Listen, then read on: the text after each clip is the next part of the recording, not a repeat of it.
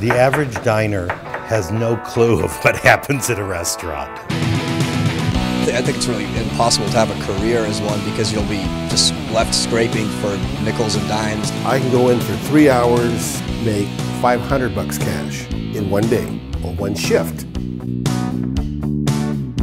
I'm 29 years old. I work here at Uncle Bill's Pancake House. Waiting tables is definitely the most legitimate form of hustle I think I've come across.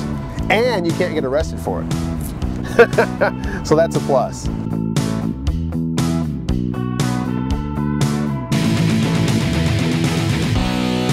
penny in a water glass. If you leave a quarter, it says the message.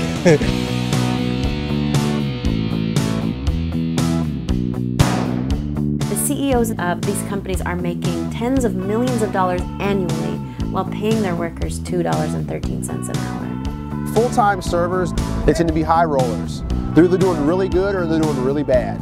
Our industry does have a dark side, and that's alcohol and drug abuse. And when you live on your tips, you never stay home, even when you're sick. I go to work sick. I go to work unless I can't walk. When we pay people better, when we provide them with health care and paid sick days, we end up with a better dining experience for every one of us that eats out.